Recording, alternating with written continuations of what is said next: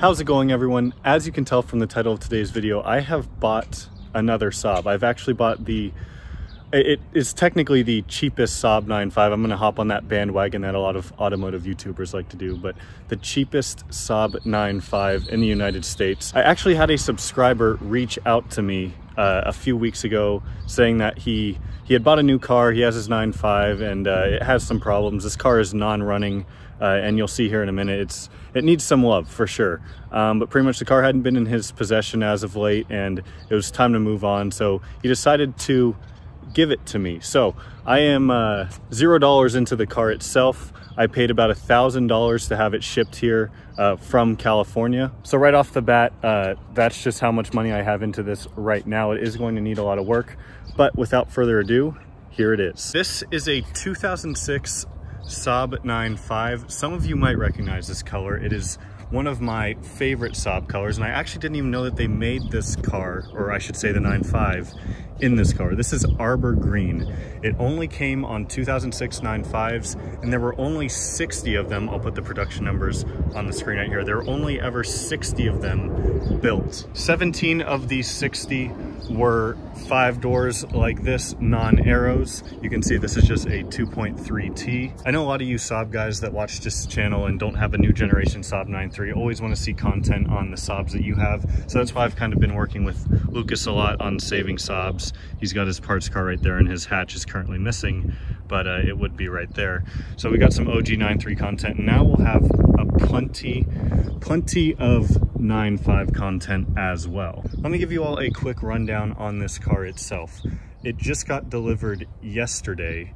I just am seeing it for the first time right now. I've only been here for about 10 minutes and I can see a lot of the things, a lot of the love that it's going to need. It currently has some snow tires on it, which we don't need here in Phoenix, Arizona, but they're pretty much bald anyways. So the owner was very, very generous and he included some nice Michelin Pilot Sport AS3s on the car, or not on the car, in the back, so I can mount these for the summer. So in today's video, I'm just going to give you all a quick rundown on the car itself. In the next video, I'm going to be working on it and hopefully have it running, but we'll see how that goes. So right now, the car has been sitting for a while, and I guess you'll see the interior is quite a mess.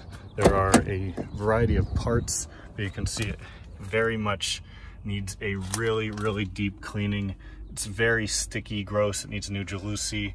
The winter mode button is just MIA. The e-brake handle is pretty gross, but the seats themselves honestly aren't that bad. And I love the cream interior with this Arbor Green. It's a very nice spec'd car. But if I hop in here, the car just has absolutely nothing. I'm not getting any lights, anything. It is very, very dead. So first thing we'll probably try and do is jump start it in the next video. It's got some oil leaks too. I guess I'll show you guys under the hood. So right off the bat, Lucas said he smelled coolant, so their coolant might be leaking. We haven't looked at it too much yet. You can see it's definitely leaking out of the valve cover here. That's an easy fix though. I also noticed this charge pipe is just off, sitting right down here. This crankcase hose is broken, so we have a new one of those. Previous owner was very generous and actually bought me a new one and sent it with the car. So that will probably be something we replace too, because you know that's not how that's supposed to be. This vacuum line is broken, as I'm getting oil everywhere too on my fingers. This car is quite literally the definition of a project, so I'm sure there's a lot more small issues here and there that we're going to find as we start to work on it in these next couple of videos. But cosmetically, it's not too bad. You can see it looks like it's got some clear coat starting to go on the roof. The back part of the antenna is missing. The hood struts don't work, so we've got a piece of wood holding it up.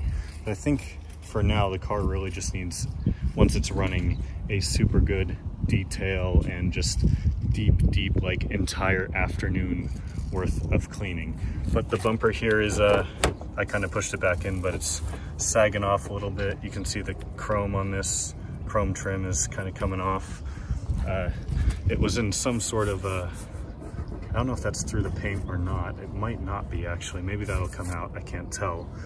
but it's clearly seen some better days. The dash has like this weird, like, that looks like it's from heat almost, so that's a little bit strange. Yeah, I guess last thing I want to talk about in this video are my plans for this specific car. So I've talked about for a while that I can't buy another Saab because I only have room for 2 cars at my house. So I have the Turbo X and the 2.0, but this offer came up and I just couldn't refuse it. So what I'm going to be doing, so noticing that both of these are broken off, the other side was broken too, it's probably just the tabs on there. Pretty much what I'll be doing is putting one of my cars in storage so that way I can fix this thing up and give it some love and hopefully restore it to some of its former glory. So I'm not going to do anything crazy and like straight pipe it and throw a big turbo on it and do anything crazy like that. I'm probably just going to leave it completely stock. This is obviously well after all of this myriad of issues is fixed. Probably just leave it stock, maybe throw like a stage 1 tune on it, but oh yeah, that's like an entire bag of chips sitting right there. Wow. And I am noticing also a nice little spider web between the headrests, so there might be some might have some friends in here with me, so very interesting to say the least. The windows were also down, so there might be some debris or something. I noticed there's a little bit of water in one of the tires. My goal is to pretty much fix it up, probably daily drive it over the summer, because he did tell me it has good cold AC, and that in Phoenix, Arizona is spectacular news. That's all I needed to hear. I am noticing we got a wiring harness and a bunch of zip ties just hanging down right here too, and some yeah, that definitely needs some attention. So yeah, I think with that being said, that's all I've got for episode 1 of this Project 9.5. Please leave your thoughts down below in the comments.